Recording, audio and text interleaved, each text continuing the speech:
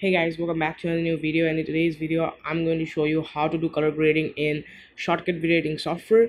If you don't know what Shotcut is, then you can watch my previous videos in Shotcut. The links will pop up in the I button above. In short, Shotcut is basically a video editing software in which you get professional tools to edit your videos, and it's totally free of cost. And it's not for those people who are absolutely beginners, but it's good for the people who are into editing for quite a long time, and for those people who can't afford expensive softwares like Premiere Pro. Basically, talking about color grading, I've created one video on how to do color grading in Premiere Pro. You can watch this video. Link will pop up on the I button above, and I will suggest you to watch this video because the LUT creating part in Photoshop will help you understanding this video in a better way. Here we are gonna do color grading inside of Shotcut video editing software, and it's really simple to do color grading of a video inside of Shotcut. Here we use two methods to do color grading. First of all, inbuilt color grading wheels in Shotcut, and second step we will use LUTs by creating it inside of Photoshop and then importing it into Shotcut and doing the color grading. So the first thing which we will do is color grading using the inbuilt color wheels in Shotcut.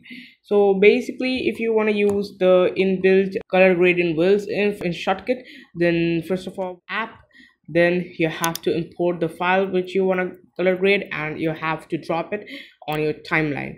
After that, go to filters, click on the add button, search for color grading, and click on that option.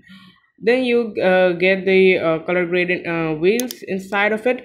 Now you can adjust the color of the video as you wish, just like the way I am doing it.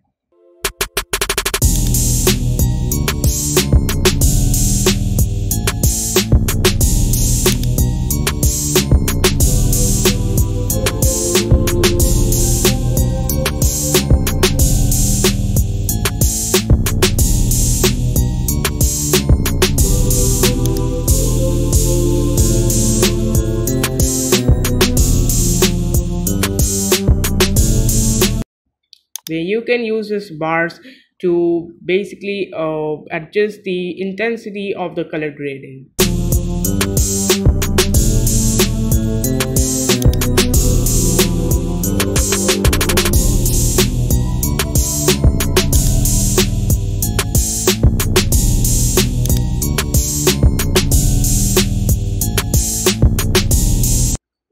So that's how we use the color grading wheels inside of Shotcut, which is really simple to do.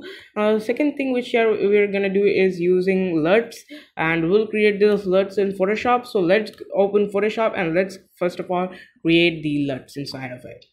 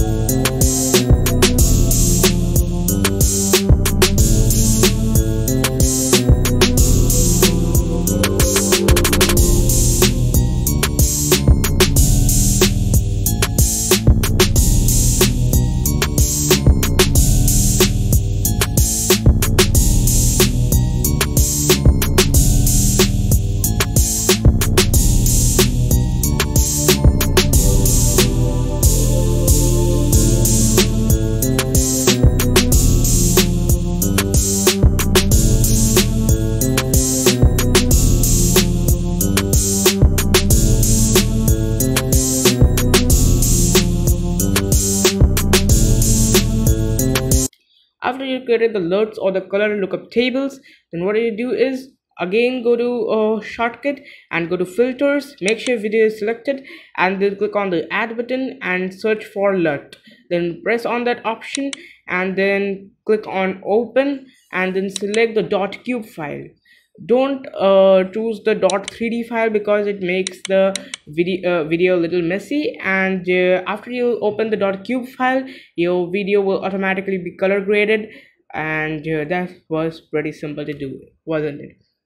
If you find this video informative, then don't forget to hit the like button.